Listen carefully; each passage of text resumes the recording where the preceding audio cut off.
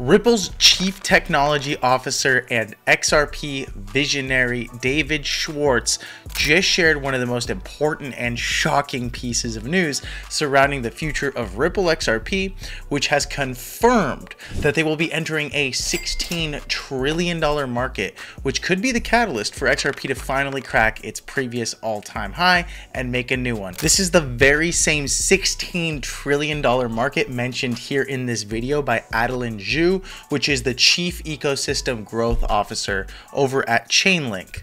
According to a Boston Consulting Group study, they estimate that the asset tokenization market will reach $16 trillion by 2030.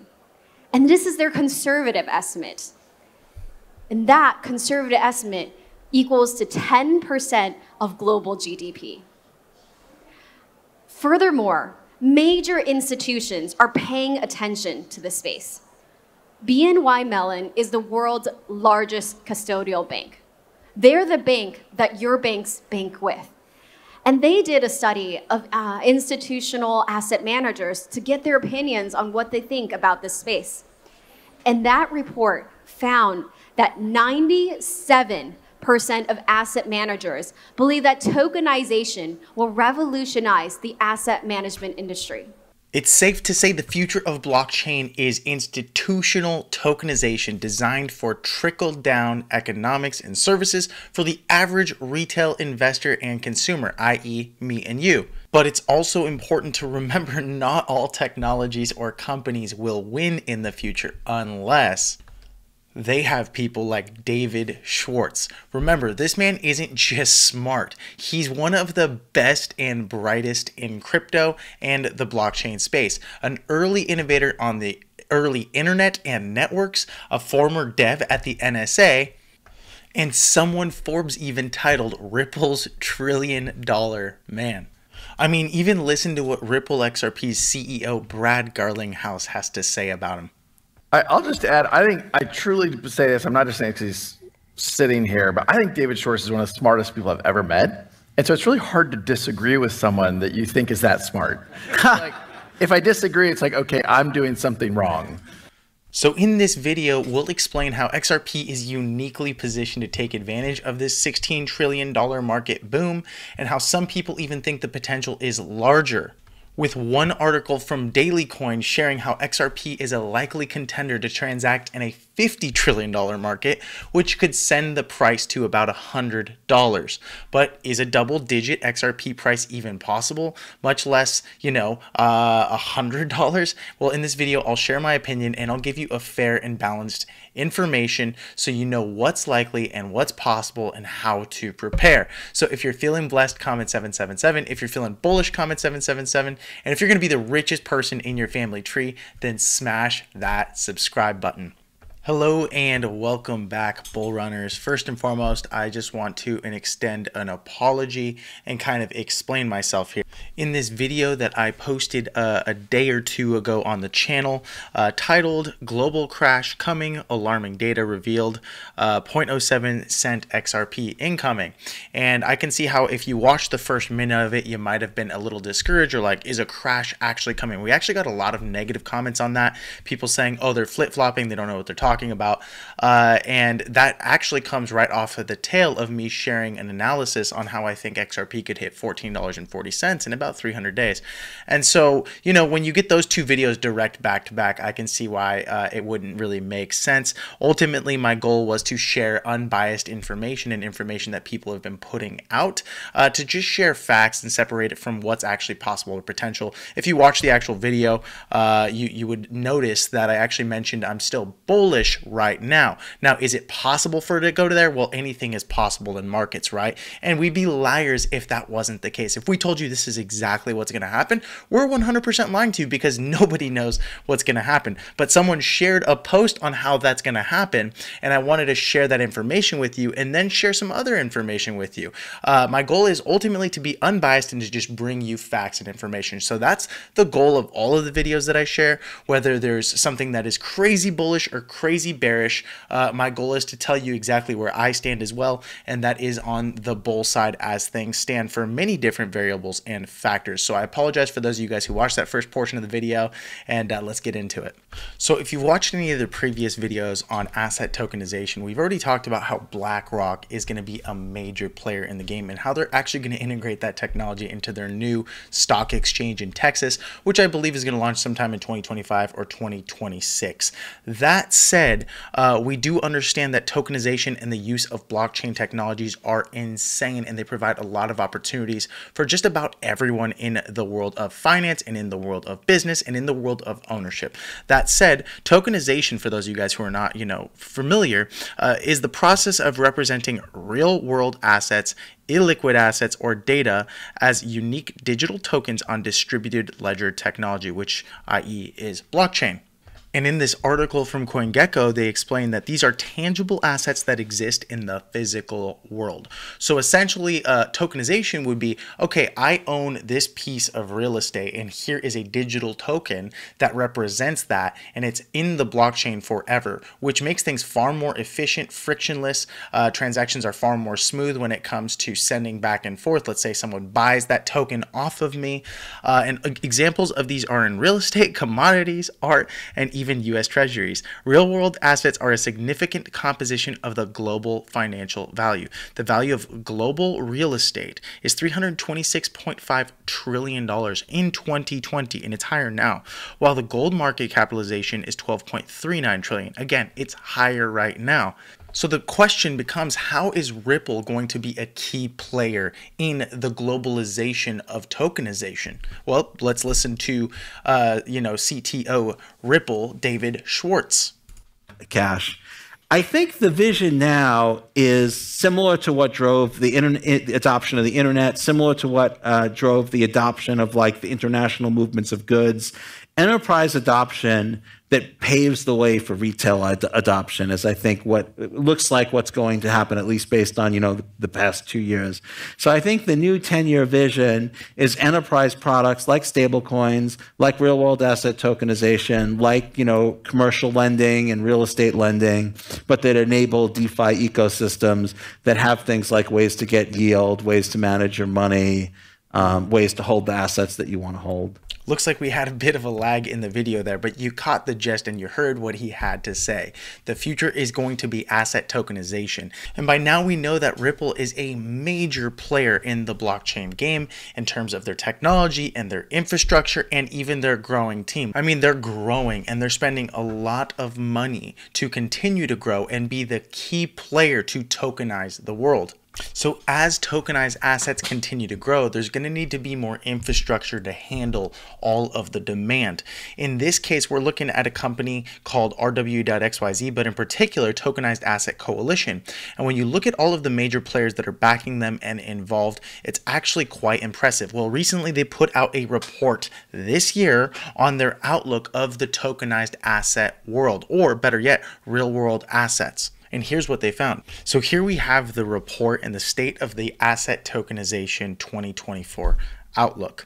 And their executive summary states the Tokenized Asset Coalition, or TAC, unites traditional and crypto financial systems with the shared belief that all assets, think about that term, all assets will eventually move on chain. Now, what kind of assets specifically? When we're talking $16 trillion, and that is a low estimate when 97% of asset managers would like access to this technology to make their lives simpler. We're talking currency. We're talking US treasuries and the bond market, and that is in the range of trillions and trillions of dollars. We're talking private credit markets, as well as commodities, real estate, and even carbon credits, where the future is moving towards. But let's dive into some of the most important and key points that they make. In 2024, decentralized protocols, which XRP is one of them, will increasingly collateralize their stablecoins in off-chain investment. And guess what's interesting, right? As they're talking about how stablecoins are going to be integrated in off-chain investments, what's Ripple working on right now? Stablecoins. Why? Because they see the market moving in this direction, and now they have access to actually go ahead and be custodians to stablecoins in different markets markets all around the world because they bought out a competitor or, a business that would be complementary, I should say. This could lead to complications settling on-chain price stability with less transparent, less liquid off-chain collateral. We observe new service providers, and this is another key point, emerging to offer consulting to decentralized protocols with respect to financial and legal matters. That's where Ripple would enter and say, hey, we are those guys. We know what we're doing. We have access to all the right tools, resources, legal, so on and so forth. I mean, they just basically won a lawsuit with the SEC. Now we're just waiting on a settlement. And so Dave Schwartz and team are moving in the right direction. Now here's an analysis inside of the report from a guy from Coinbase Institutional called Anthony. He says tokens are the next financial share class, allowing them to operate on global permissionless public ledgers. So when we talk about share class, we're talking about people who buy access to shares of companies, right? And typically you go to a broker and there's a settlement period and there's a lot of rules and regulations. Well, here he's talking about how now it's going to be a global permissionless public ledger. Again, something that XRP has been doing for years, something the entire blockchain has been doing for years and can solve, will be paramount to their success. Benefits of utilizing a tokenized share class are as nuanced as they are many, but we expect the validation to become louder as more market participants integrate the tech stack or blockchain and begin using tokenized assets in their daily workflows. Now, it's important to note that a lot of the times in crypto, or actually not even in crypto, but in markets and in business in general, companies don't go and build everything out themselves. More often than not, they will buy out companies who already have access or partner with companies who already have the expertise and access to these types of technologies because it's a lot less expensive. In the short term, it's more expensive, but in the long term, it's less expensive. And typically, right, they don't have to go and poach all of this talent. Instead, you kind of just bring them into the fold. So it makes a lot more sense to integrate great companies and technologies than it does to go and just build it out from scratch, especially when we're talking, XRP and Ripple have like a decade on most companies in the blockchain space. That is for institutions tying up capital for even more than a few days in higher interest rate environments is much more costly than doing so in lower rate environments. We expect tokenization will dramatically change the spectrum of liquidity, composability, and the cost of managing risk across traditional assets. Now, what is composability in particular? This is a term that we hear a lot, and it's used often in the crypto space, and we're not going to get too far into the tech stack and what it means. But basically, this article from Wikipedia is stating a highly composable system provides components that can be selected and assembled in various combinations to satisfy specific user requirements. In other words, it's more specific to use cases inside of crypto, and in that case, it would make it more efficient. But not only does it make it more efficient, it is widely believed that composable systems are more trustworthy than non-composable systems. And that's another key component of blockchain, right? It's more trustworthy. We're trusting the code and what it's designed to do, not necessarily people. And that in and of itself is efficiency. One of the current use cases that's being grown as we speak is tokenized US Treasuries, available now and scaling on-chain. The baseline has been set. This has enabled the crypto native set to become more comfortable with tokenized assets as a class, so we're talking people like us, and has helped the vision of tokenized assets to be more broadly understood and relatable. In other words, your asset managers that looked at crypto as a total scam, now they're looking at it like, wait a minute, so this is far easier to use, it's far more trustworthy, it's scalable, it's global, it's frictionless. All of these things that make blockchain so beautiful and brilliant are starting to look at it and say, wow, I understand it. I will use it instead of, my old ancient ways of doing things that are not efficient. Technology and the decentralized services available via the nascent and rapidly growing on-chain financial system. Asset managers will further explore tokenized private credit as a means of accessing alternative sources of liquidity. Digital bonds will be increasingly used by financial institutions and governments alike to explore new issuance mechanisms. And there's another major point. Who has more partnerships and more of an ability to service these large corporate type companies and governments alike? I would argue Ripple and XRP. They are very well positioned to handle this type of stuff, considering their blockchain is extremely cheap. It's very fast. They have the experience. They've already built the infrastructure and the technology. And now it just comes down to the fact that they are there waiting and the market needs to come to them. But I think the most exciting thing I read in this entire article is this one thing right here. Tokenization is ready to move past proof of concepts and into commercialization. In other words, we're actually there. What's at stake is billions of dollars just in fees alone that are saved, fees that are earned, more transparency into the financial system, democratization of investment options to many who have never had access, and possibly most importantly, accountability for the institutions and regulators that oversee them. So now guess what? Now that the institutions and regulators work for the people because there's accountability. They can no longer cheat us or lie or create systems that are very difficult if they're using blockchain. And ultimately, if everyone starts using a technology, right, it's kind of like this. You have to hop on board or get left behind because that's the way the world always works. The best technology always wins. In other words, we're still very early when it comes to a company like Ripple. They were just well ahead of the curve.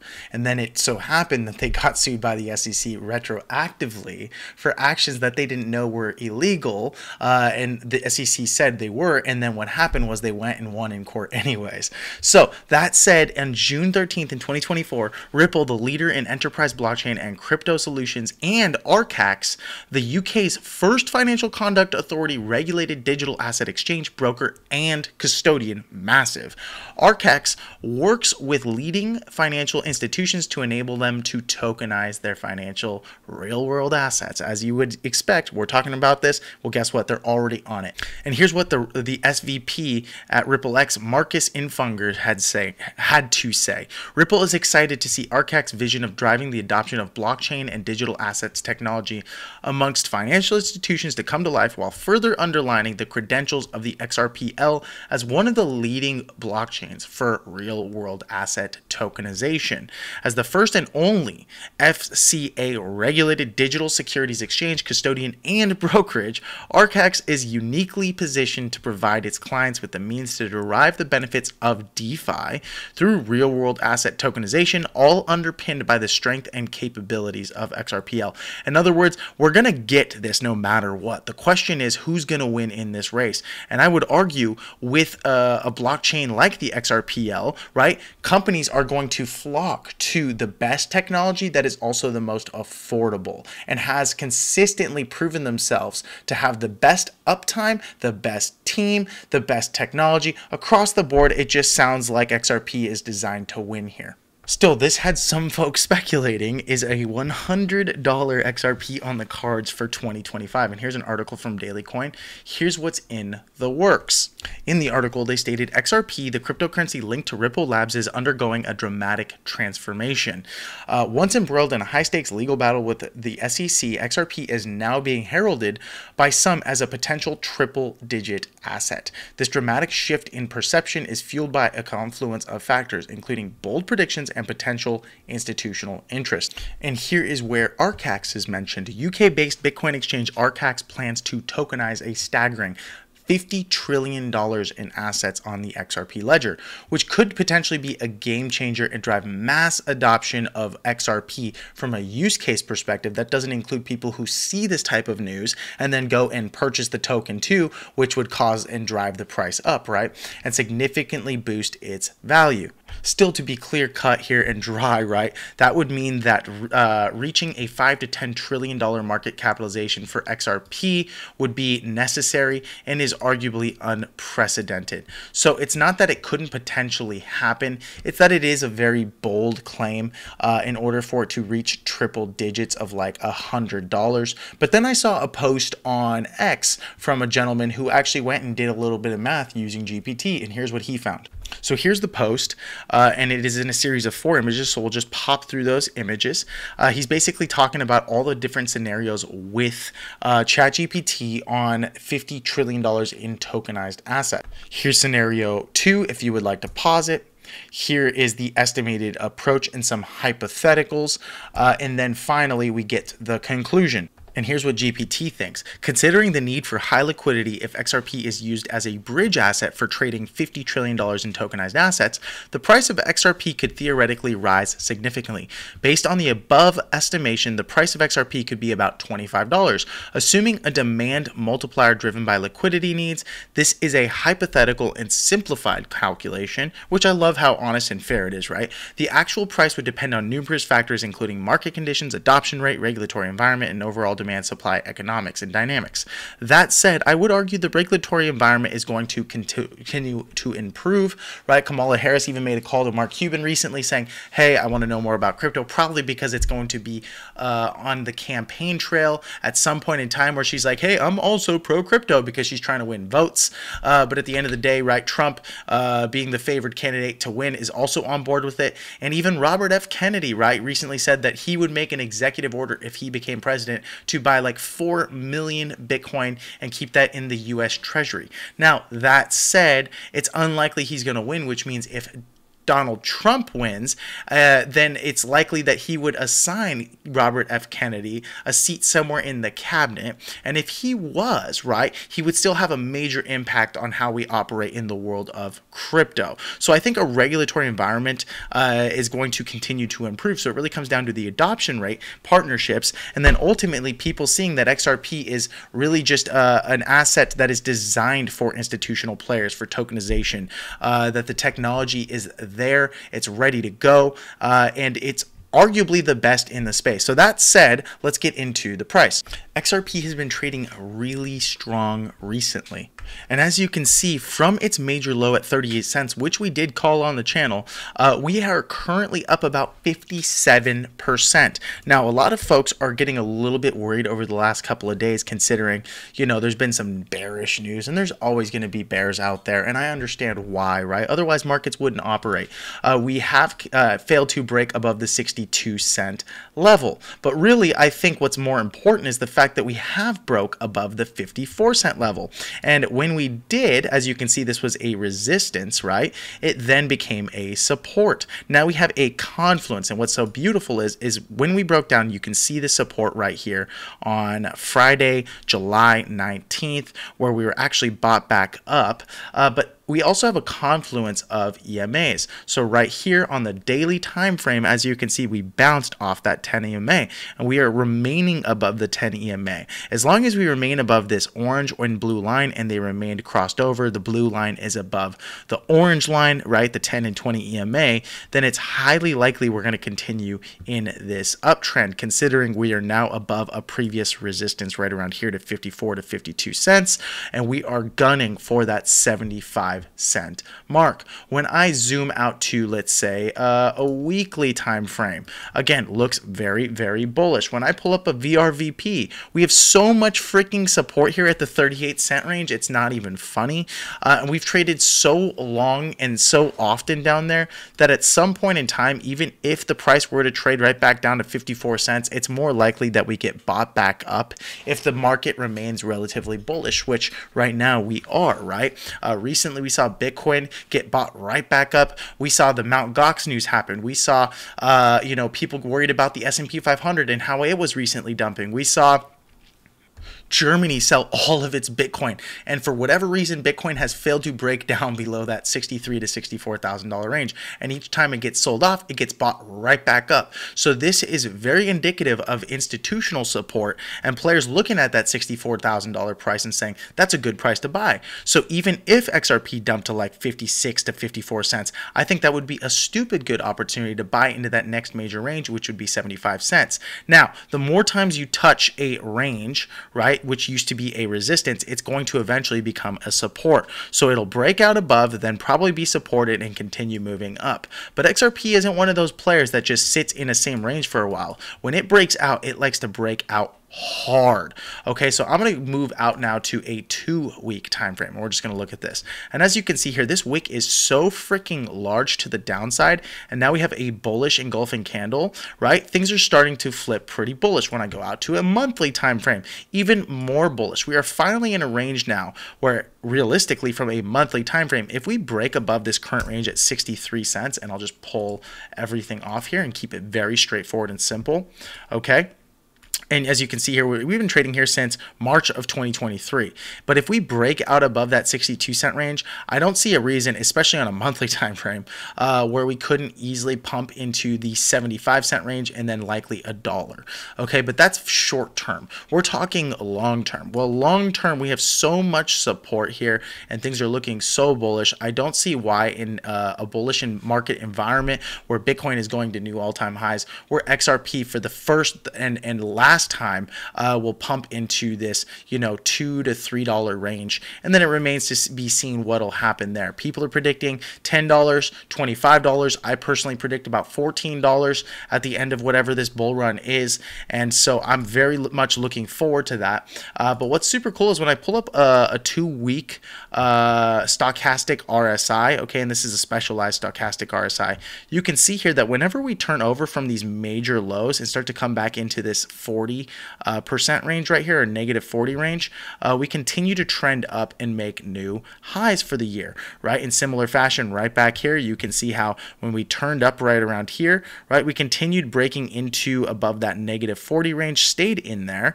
and then the price pumped really hard for new all-time highs until we had this bearish divergence. Well, in similar fashion, right, and anything below here would be a really good time to buy, right? Right around here, we had our major lows, and as you can see here, we are officially flipping and getting back into that negative 40 range. And so if we break above the 62-cent range and this remains somewhere in the negative, 30 to negative even 50, or I would say the 1 range right here at the break even mark, then it's highly likely that we're going to get some new highs into the end of the year. Again, my personal prediction is new highs.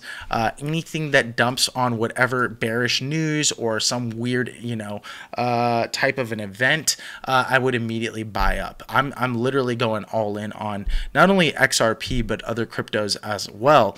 But that's because I'm relatively bullish through the end of the year, especially when, at this point in the year and through the summer, we're not seeing the same type of sell pressure we typically see. We've seen a lot of ranging, a lot of sideways action, which typically means accumulation. There's a lot of accumulation happening here.